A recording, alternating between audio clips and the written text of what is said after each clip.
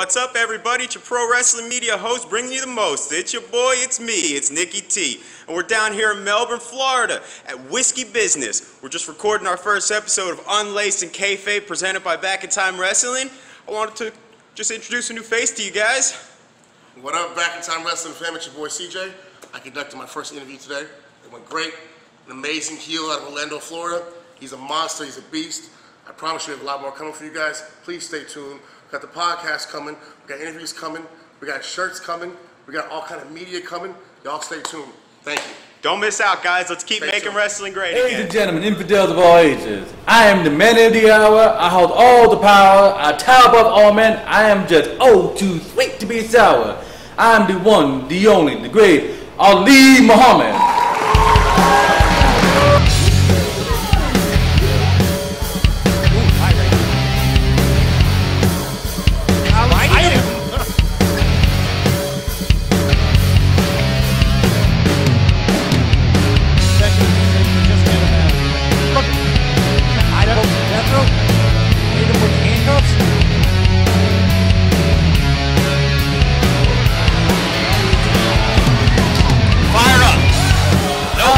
Clothesline by Ali.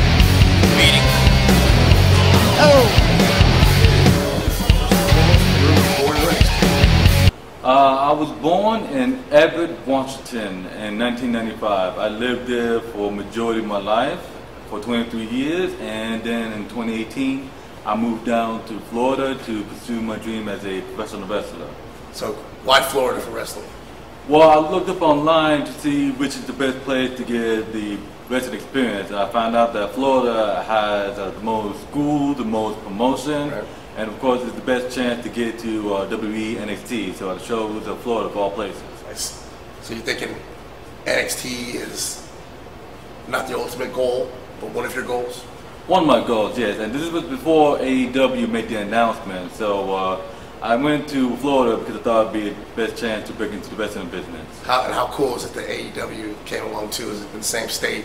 Just right, what, a year after you came? Pretty much a year after I came, and I thought it'd be amazing because like there's more than one option for me, you know? Because like, yes, there's New Japan and Impact, but at the end of the day, like WWE is the biggest game, and I want to get the biggest game. It's the kingpin, right? Pretty much, you know, yeah. Everybody's got this stigma against WWE, but I'm like, at the end of the day, that's where everybody wants to be. Say what you want to say, but even NXT is WWE. Yeah. So maybe you do like a more indie style, more hard-hitting style. Yeah, you can go to NXT, perfect your craft. Not everybody's made for main roster, but still, you want to try to be an NXT superstar and be on the roster of WWE and getting 6 figures every year, right? That's the goal. At the end of the day, we all like money, right? I love the wrestling business. You love the wrestling business, but guess what? Our bills gotta get paid, right? Pretty much, yes. And that's why you came all the way from across the country to Florida to make some damn money. Yes, sir. I drove all the way to Florida to, pursue my dream. And it's not just about money, because when I was at home, I stayed with my parents. I didn't pay rent, and I had a comfortable job as a school bus driver, and I was making more money than pretty much anybody else. And at one point, I felt content because like it was a good job, it was a nice paying job, but then I found myself, if I'm content at 23, then am I going to stay here for the rest of my life? So I decided to go for broke and ditch the comfort level and came all the way here. I love hearing that, man. What age did you become a fan of pro wrestling? Basically, ever since I gained conscious, as a child, that may be hard to explain, yeah, but when I was like an infant, my mother's arm, like my father would put on wrestling. I forgot who was on because it was a long time ago, but I remember just staring at the TV, and like one of my first memories was Stone Cold being in the ring with Mike Tyson, and I remember hearing about Mike Tyson, and I see Stone Cold being the baddest man in the universe, and Mike Tyson being the baddest man on the planet, and these two look eye to eye. Then Mike Tyson pushed him, and the whole brawl came in, and news articles started reporting, and that's when like I really fell in love with the business. That's when wrestling was real, man. Mm-hmm. I can picture that in my head, just like you said. And Mike Tyson and Stone Cold isn't scared. Stone Cold looks him dead in the eye, and you're like, is this real? Is Stone Cold really that badass? I ain't scared. I'm not scared. Son of a bitch. You're a mind reader right now, right? You're a mind domain, Mike Tyson. I don't care about your boxing. And how good did Mike Tyson pull that roll off? Right. Especially the count with Shawn Michaels at the end of that match, like that. I'm glad you said that because, to me, that's the apex of professional wrestling. Right.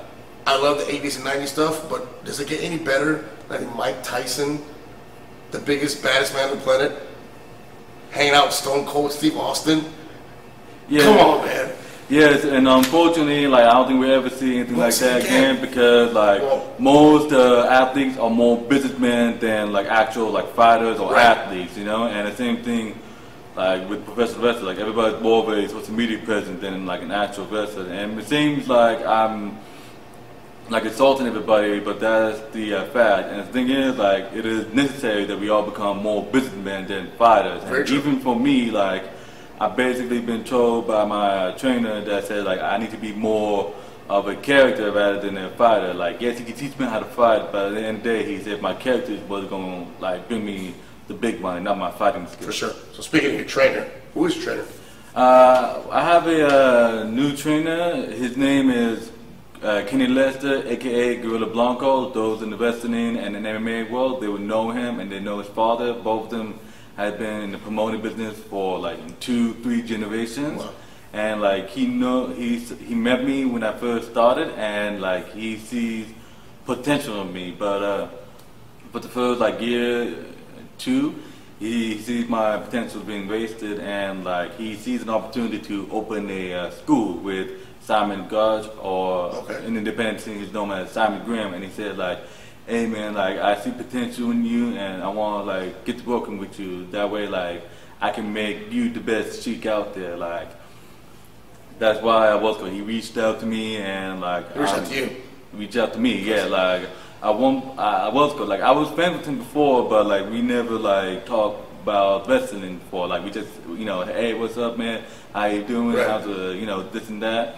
But then like after a while, like he reached out to me. He goes like, "Hey man, what's up?" And then like we started talking about more about wrestling. We started talking about more about me and my character, and that's when like we got closer and closer. And now he and Simon Gunch opened up a school. I'm going to that school now, and you know I'm trying to be better as a wrestler. What's the name of the school? I don't think they confirmed at the name yet, but everybody's been calling it Simon Gotch's school. Of course, you know, he's the most visible person. Okay, so we'll get the information from you. We'll let people know, because you know, obviously I know Simon Gotch. We've all seen him on WWE. We've seen him do his thing. He's a beast. So you know, if he's the person running the school, definitely going to be have a reputation of being solid. I definitely can see that. Right. So obviously your current gimmick, pretty well known. Or like you said to me earlier, it's like an archetype. Yeah. So why did you take that gimmick, and why do you think it'll be successful? Well, the thing is, like, I knew, like, before I started the business that I don't need a gimmick about all else. And me having the Caribbean heritage, I thought it'd be easy. I'll just be when I first started, I thought I would just be an Arab. But then, like, as time grew by, they said, like, instead of being just an Arab, be an Arabian Sheik. Because like people are easily recognized by the Sheik, right? And then I started getting the Sheik robe, the Sheik hat, and on one of my profile pictures, I actually had a Egyptian scimitar around my belt. So I've had that as my profile picture at the moment. Right. So it's cool. I'm getting more and more involved with the Sheik archetype as well. Yeah, I feel like obviously we know, the Iron Sheik, the Sheik. Plenty of different archetypes, like you said, and we know that the evil foreigner archetype and gimmick's always going to work in America, right? So, do you enjoy being a heel? I do, and the thing is, like, being a heel is easy for me, especially down the south. But then, like, I have people telling me that if I were to go north, let's say for example, like New York or Michigan, I'll be perceived as a babyface because there are more Arabs there. So there's a thing there, like while I'm in the south, I have to be the best heel out there, but as soon as I go north, I gotta be a babyface. So at the moment, like I gotta like try to figure out balance to be a good heel in the south and a good baby in the north. because they have all that, the history of the ethnic hero up north. Right. So you'll have, because she's Detroit, obviously Bruno and the Italians in New York. So, it's harder to be a heel when the people in the building look like you, right? How am I going to be the bad guy when everybody here is brown like me, right? So it's a little bit different. But in the South, obviously, history is a little bit different.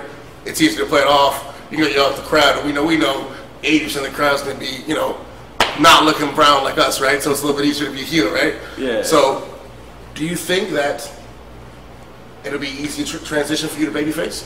Or do you think it'll be a little difficult? I think it might be a little easy because, I'm not gonna say it's easy because how do I say this? It's more to it than just walk out there and receive it. You had to act babyface and wrestle babyface. Here's the thing, in the South, as a heel, I gotta do cheek move. I gotta vex the eyes, poke the eyes, and be unsportsmanlike, stuff like that. Yeah. Exactly. And as a babyface, I have to be honorable and uphold. And not that I don't know how to do it. It's just that at the moment I'm being trained more. It's not just boring, because I mentioned this to some of my friends. I'm sorry, my fans. I have a friend who wants to be a heel, but I say you're too pretty to be a heel, and you're too athletic, and people love you, man. If you get more money as a babyface, stay a babyface. Don't turn heel just because you thought it'd be fun. But you know what he could do though? What? He could show them all that talent. This is what AJ Styles did back in the day. Right. So AJ Styles, pretty boy, super athletic, right? So he showed them his athleticism and stuff, and he was a babyface for 6 months. Then he turned heel. He refused to do any of the high-flying moves. He wouldn't go off the top rope. He wouldn't do any kind of high-flying moves. And the crowd turned him so fast. So if your buddy could show that athleticism, and obviously instead of pretty boy style, but then don't give it to the people. All of a sudden, just one day, stop and get on the mic. I'm not going off the top rope anymore.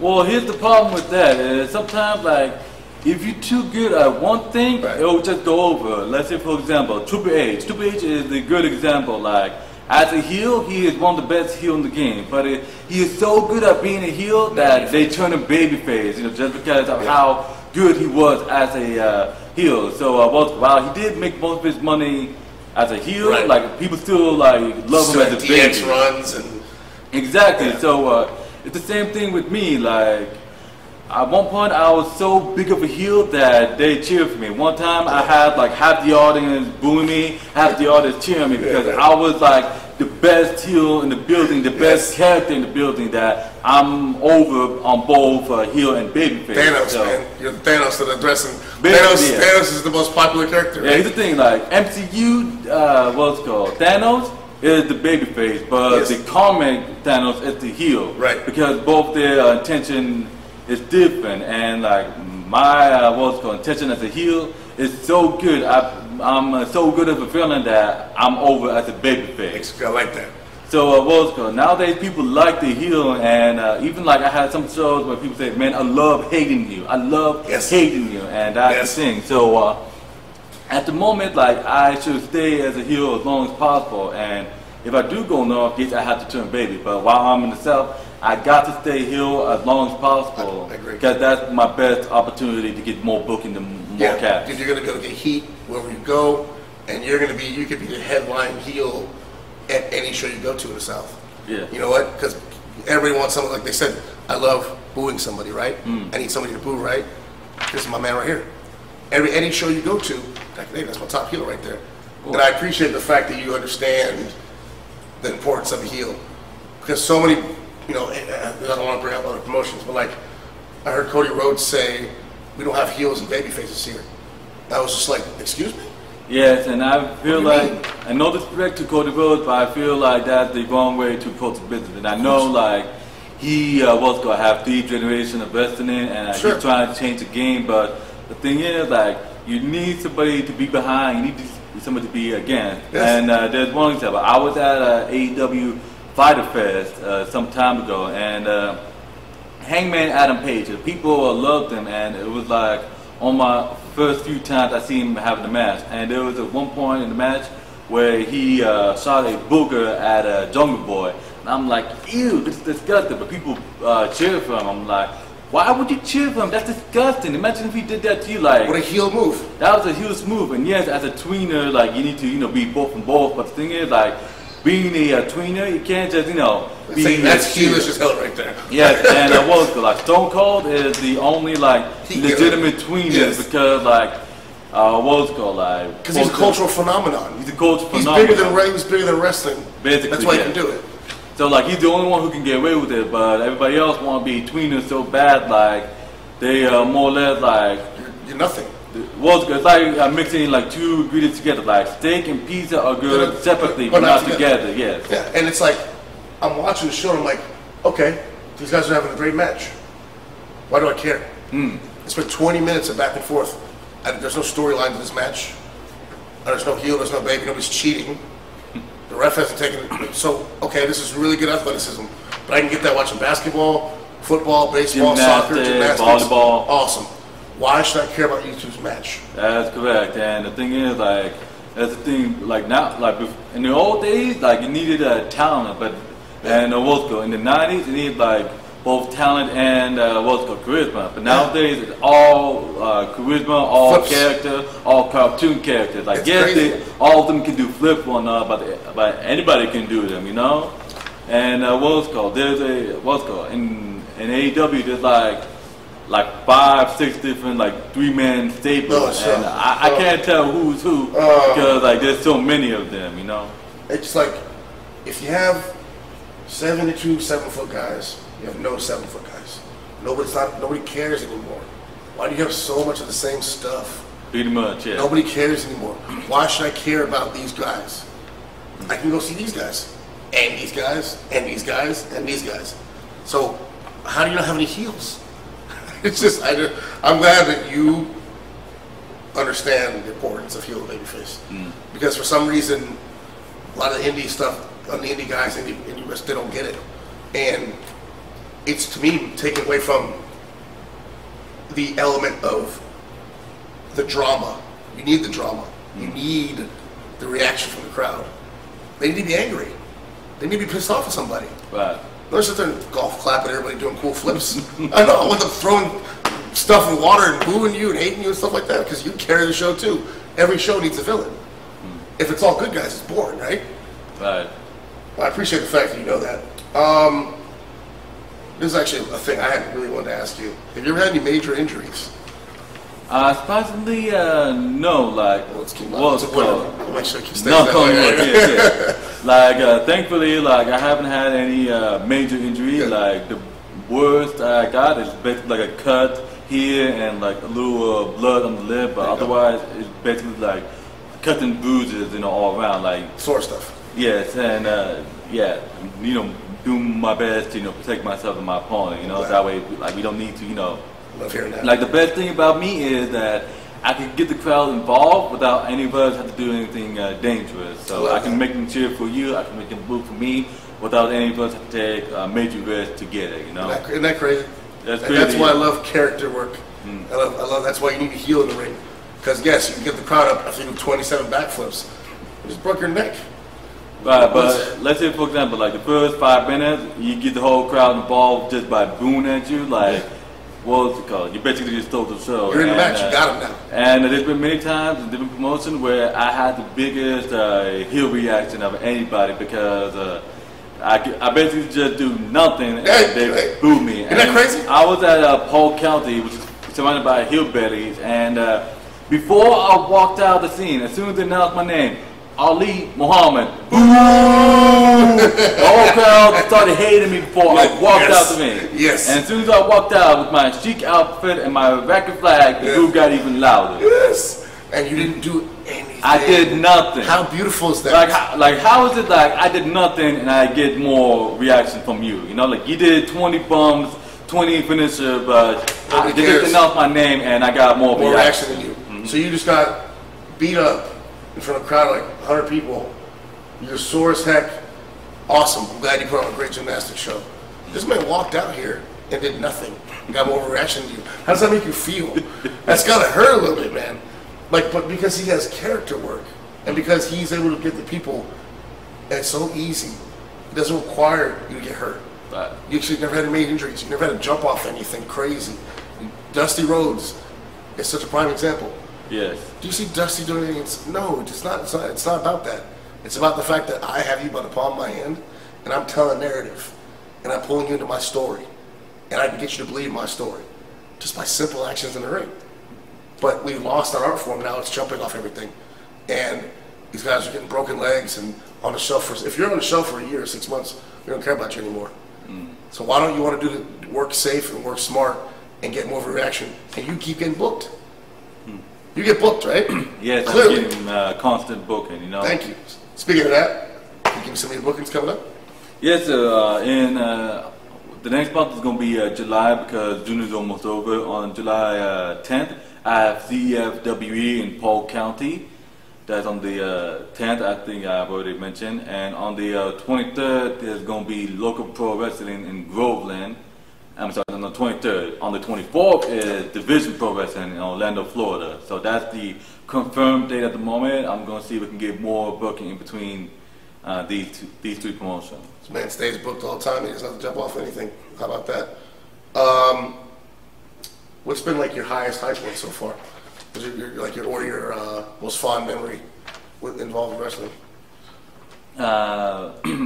I mentioned before that I got what's called boo from one side and a chip from the other side, and I wasn't even wrestling now. I was doing a promo, Nice. you know. I was just talking to the audience and I'm having them like dancing, you know. I feel like more of a rock star than the rest of them. Like what's called from the movie what's called Queens, you know. How Freddie goes, hey yo, and the crowd just responds to him, and that's basically what I'm saying. Like all of you know that I'm here to cause mayhem, destruction. You all know by default I am better than you, and I hear cheers and boos, cheers and boos, cheers and boos, you know. And at the same time, from both sides, I hear Ali, Ali, Ali, and that was like my greatest moment. And I was in an audience of like around 100 people, and what's called more and more bookings again, the more and more people I'm getting, and I'm trying to get the reaction again. I'm trying to get like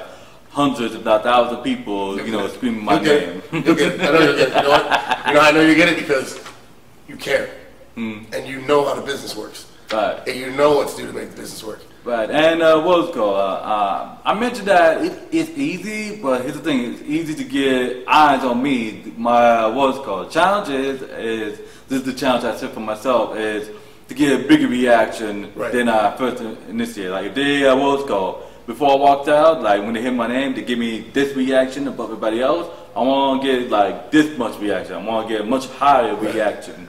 So that's the what's called. Challenge I set for myself is like, how do I push the envelope more? How do I make a 11 into a 20? So that's the challenge I set for myself. Good, man. You know what? It's just refreshing to hear. You're 23, right? I'm 26 at the moment. 26 now. But you're under the age of 30, and you have a grasp on the business still. And it seems like, you know, just listening to people who you think have been in the business 10, 15 years, and they lost the plot. Well, funny you mentioned that because earlier I mentioned I was at a Dean Malenko seminar, and he mentioned that he said, don't listen to these people who've been into the business 20 years.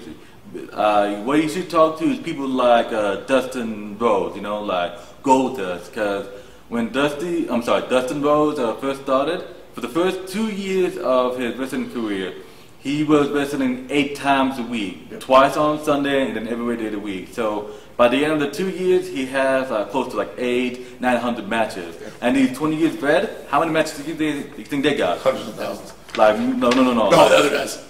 No, some of these 20 years bred, they get booked like once a month or twice a month. So at the very most, they get like 100 or 200 matches. So who are you going to listen to? A guy who has 900 or a guy who has 200 matches? Exactly. So he said, like, you should listen to the guy who has the most matches rather than who has many years, you know? And that hit everybody in the audience. Like, everybody, like, realized, like, he's right. You didn't really think about it that way. You just figured that they've been in the business that long, they must have wrestled a whole bunch of times. And yeah, you meet many wrestlers who've been in business like 15, 20 years, and like, yes, they're good guys, yes, to get a reaction, but if the biggest reaction you got is at a local bar or local school, right, and you bring in like 100 people, like yes, like any advice you give, it's good advice, but at the end of the day, like I'm trying to be better than you, like you with all due respect. You know? You give me and advice. Like there are times where I have like 15, 10-year veterans asking me for advice, like how do I get a better crowd reaction, because I got more reaction from them in my first year than they have in their like 12 or 15 years. So I had a veteran tell me I shouldn't give them advice. I'm saying like they're asking me, why shouldn't I give them? Because like I've been basically a teacher my whole life. Ever since elementary school, I've been like helping kids with their homework. Like I've been teaching them like mathematics, history, science, and like I even had a job where I was teaching people how to get their CDL, Class B, so they become a bus drivers. And I was teaching people in their 40s, 50s, and 60s. So why shouldn't I like give advice to these vets, especially if they are the one asking me, you know? Yeah. So, if they feel like you have something to offer them, and that's how I am too. Like I don't feel like I know everything about everything. I'm gonna ask questions. You know, if I feel like somebody has some knowledge or experience to give to me, I'll happily ask them. I don't mind at all. You know, so if somebody comes to me and says, hey, like, you know, you can do this a better way, I'm going to take that advice and run with it. You know, I appreciate the fact that you take the business seriously, and we appreciate the fact you came in with us today, man. If you have anything else you want to plug or promote, let us know. If not, I think we're going to end the interview. We're good? Yes, I have a merchandise on Pro Wrestling Team. Just type in Ali Mohammed and you'll find a I Am an Infidel t-shirt. Yes. And what's called, you can get them at any size, and what's called, they're a good price, and you should get them like in a couple of weeks, and you know, just wear them at one of my shows, and eventually I'll get more and more merchandise. But there's my merchandise, and you can follow me on Facebook and Instagram. Just type in Ali Mohammed and you should find me. And you know, when it comes to a booking, you can just either contact me throughout, you know, social, Instagram or Facebook. We're going to have all his links, obviously, at the end of the interview. Ali, if you want to book Ali, alibooking20@gmail.com. He said prowrestlingtees.com. Make sure you guys get the I Am Infidel t-shirt. There's local shows coming up. Rock the shirts out the shows. Support this man, support this heel, and let's get this man this money. We're out. Total chaos. The gentleman's giving it back. Ali Muhammad, proud of this. How could you be proud of a win like this? That's not a win. We're proud of a lot of things. I don't.